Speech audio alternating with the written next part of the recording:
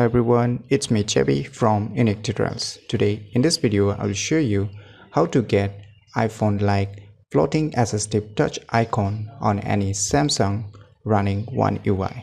So without further more delay, let's begin. So right now I have two devices. On the left side I have a Samsung devices running on OneUI, and on the right side I have a iPhone devices. So you can see here,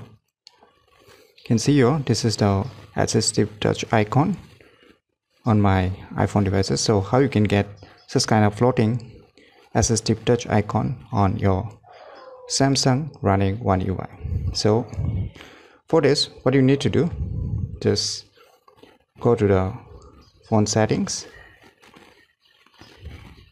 and after that just scroll down below and you can see here accessibility, right? Just tap on it. Now under the accessibility options you can see here interaction, just click on it.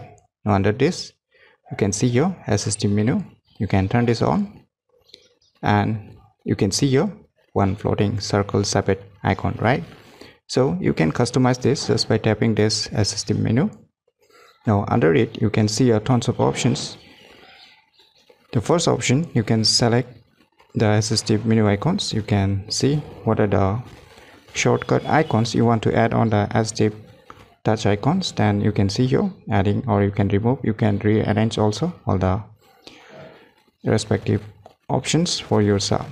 So on the second you can see here select apps to show on the contextual menus. You can add the application also, like the camera, messaging, phone settings. So you can add all these apps also by clicking on all apps also. And on the third you can see here replace swipe with a single tap. You can replace the swiping also with this assistive touch icon, but I will just turn it off. And you can see here you can just increase or decrease the transparency of the assistive touch icon.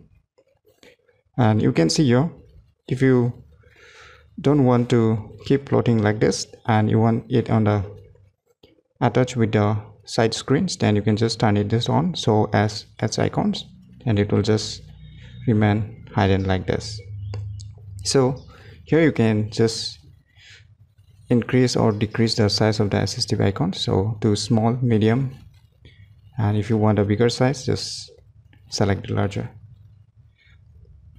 So and below here you can see touchpad, cursor and magnification settings. So this is not about this settings, this is for different like touch, cursor and magnifier settings. So don't get confused, the bottom option is not for this assistive touch icon. So when you click on it, you'll get tons of options like screenshots, which is very useful if you want to take screenshots anywhere. Even in lock screens you can use it and take the screenshots of your lock screen wallpapers, and even on any applications. You can see here tons of options here, like the volume also. If you don't want to press the hardware button, then you can just tap on it and you can just increase and decrease the volume level directly using this assistive touch icon. So there is tons of options, and you can lock, take screenshots. You can add more functions like pinch, zoom, power of menu.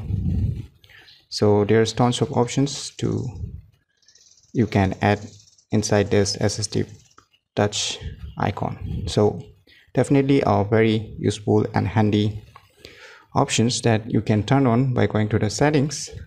So if you never known how to turn on this assistive floating icon on your Samsung running OneUI, then just go to the options which I have shown in this video tutorial, then you can use this assistive touch icons. So if you find this video information useful, click on the thumbs like button, and if you're new to our channel, click on the subscribe button. And lastly, thanks for watching.